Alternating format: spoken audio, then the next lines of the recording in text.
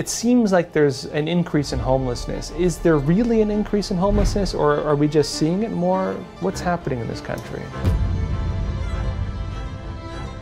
We are seeing it more, and there absolutely is an increase. So in 2020, new data came out from HUD, the Department of Housing and Urban Development, that showed an over 16% increase in the last decade in homelessness. What was the catalyst that led to this increase in homelessness?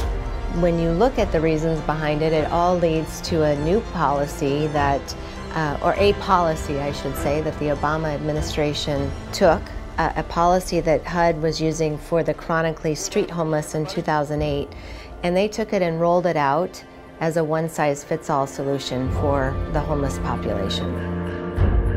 Well, folks, 2 months on now, and we are still totally demonetized by YouTube. But given the situation where we have to censor ourselves if we want to really stay on this platform and make it work, we've decided on something else, which is this.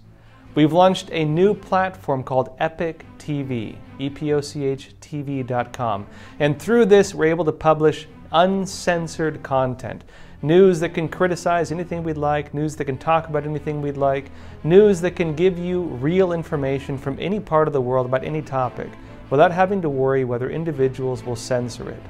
And in this current environment where information is being controlled, where narratives are being controlled, and where anyone who steps outside the boundaries of what is the accepted narrative by the fact checkers, quote unquote, by different big tech organizations, by media organizations, and so on.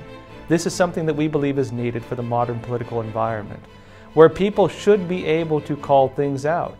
People should be able to question things. This is the basis of the Fourth Estate in America. The belief, again, that media should be able to hold government power in check, and that media should be able to inform the public about the issues they should be informed about, because that is the basis of our election system. An informed public making informed decisions. If you control this system of information, you control the political system. And folks, being a media organization, we can't stand for that. And so again, we have created an uncensored platform, Epoch TV. And anyone who wants to support Crossroads or support our broader mission of bringing real news, uncensored news, that's not afraid to stand up for what matters, please check out our website, epochtv.com, EPOCH-TV.com. Check out the link below, and folks, please support us there.